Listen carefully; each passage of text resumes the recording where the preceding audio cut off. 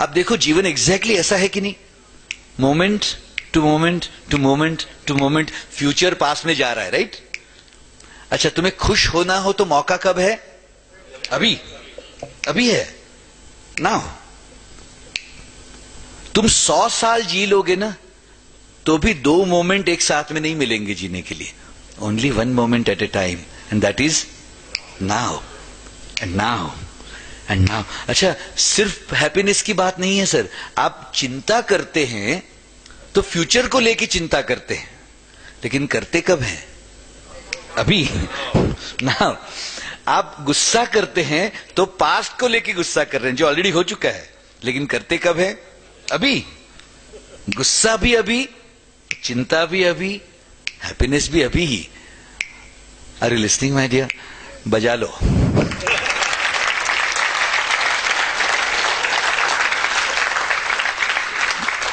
Thank you, thank you. You know, एक nursery की कविता है जो बड़े बड़े कॉर्पोरेट हाउसेस में सिखानी चाहिए एक्चुअली। कहते हैं, the time to be happy is now and the place to be happy is here and the way to be happy is to make someone happy and have a little haven right here.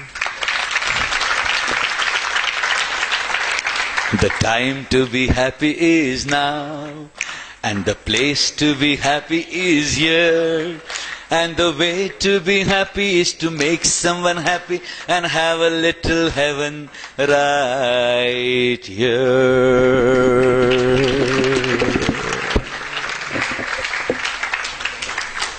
कितना simple है ये। I'll tell you, हम postpone करते रहते हैं happiness को। ये मिल जाए तो हैप्पी हो जाऊंगा, फिर कहते हैं इनके साथ डाइवोर्स हो जाए तो हैप्पी हो जाऊंगा।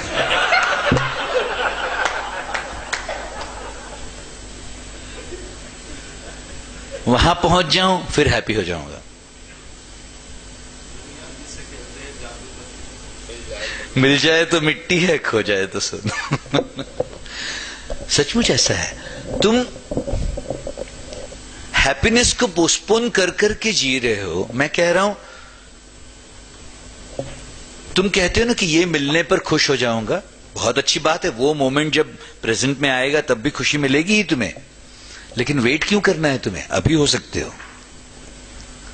अभी उत्साह जगा सकते हो, अभी प्रेम जगा सकते हो, अभी उत्सव मना सकते हो जीवन का। चलो जगा के देख लो, जागा कि नहीं। मैं ये कह रहा हूं, let us be happy right now, और फिर जो जरूरी है वो करते रहेंगे जीवन के लिए।